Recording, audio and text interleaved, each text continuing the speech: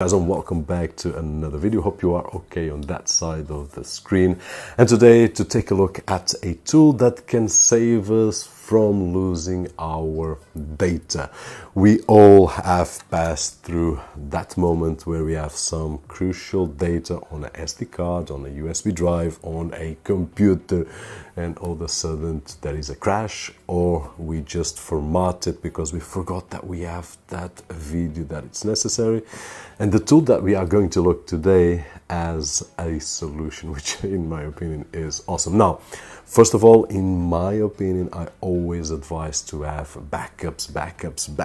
But if we go to a point where there is no backup and we need to have some document or video or photo, then this might be a solution. Now, it is available for Windows and for Mac, and if you are using Windows and you still haven't activated your license, don't forget to check out KeysFan, where we can find budget official OEM keys, and in no time you will have your Windows 10, Windows 11, Home Edition or Pro Edition activated with everything that Windows offers. So link down below, just below the Tenorshare for the Dig software, which is the focus of our video today. Now, first of all, there is a free version that we can test it out.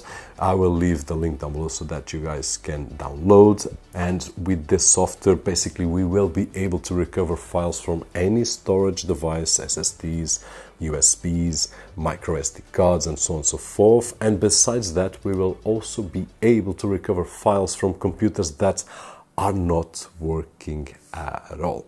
So once we download for Windows or for Mac, we just need to install it, and it is free to try it out. And one of the things that I do find useful is that I can actually see what I can recover before I need to buy a license. So this is great from Tenorshare to allow us to see what we can do. Now, this was exactly the first test that I did. Once I did install, I did put in a micro SD card or SD card right over here. I did format that SD card, and then I did scan for videos, I did scan for pictures, and what it did was exactly to show me what I could recover. So this will give me the confidence that, okay, I'm going to pay something, but I'm going to get my value data back. So this was awesome. I did try that test, and I also did try another one, which is very common for me, probably not for you, which is when I'm recording screens, like I did for this review right over here. What happens is that sometimes the computer crashes or the program crashes, and we get a file that it's corrupted, a video file that was recorded, but it's not readable. So I did test it out, and it's also capable of recovering corrupted video files or pictures. Now, once we have seen what we can recover and we believe that it's worth it, then we can purchase the key and activate the software. Link down below with a coupon code that you will get an extra discount. And after that, what I did was I did a lot of tests, and sometimes I do more than I need to, but this is what I am. Now, in terms of results, what I can share with you really quickly is that I grabbed an SD card once again with files. I did put in some videos, I did put in some pictures, and I did format the SD card.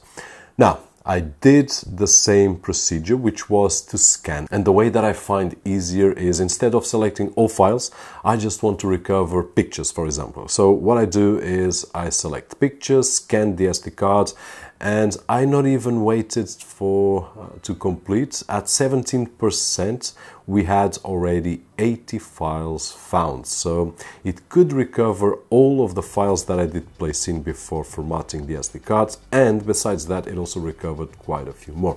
Now, one of the things that I do notice is that if we format once, it will get all those files, but if we format second time, third, fourth, it will get more difficult and more difficult for any software to recover the files from the SD card or from the SSD. So just have this in mind. If you remember, oh, I need a file that I did delete and formatted 10 times ago, it will be a little bit more difficult. Now, I also did the same with the videos, so a new scan just for videos so that I don't have many files to look at.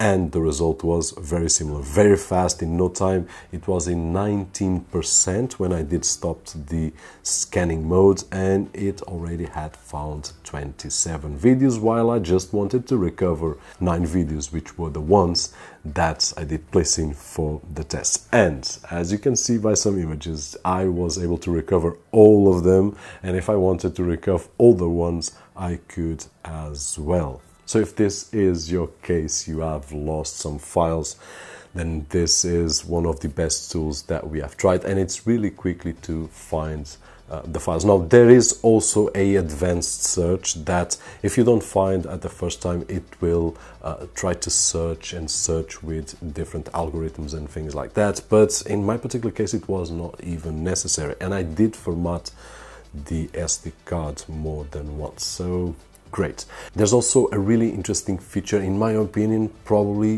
the most significant, which is when someone has a computer that completely crashes and you cannot boot from that computer, and I've heard this so many times from my friends. This software has actually the capability to create a USB drive that will boot that computer and will allow us to remove or to capture the data that we thought that we lost. Now, the process is very simple. We just need to press the button where it says recover crashed computer. It will tell us exactly what to do. We just need to put in the PAN, and then after that it will create a bootable USB drive. Once we have that USB drive ready, we just need to remove it and place on the computer that does not boot. Go to the BIOS settings, which is while the computer is booting, we will press the delete or the F2 depending on the model of the computer.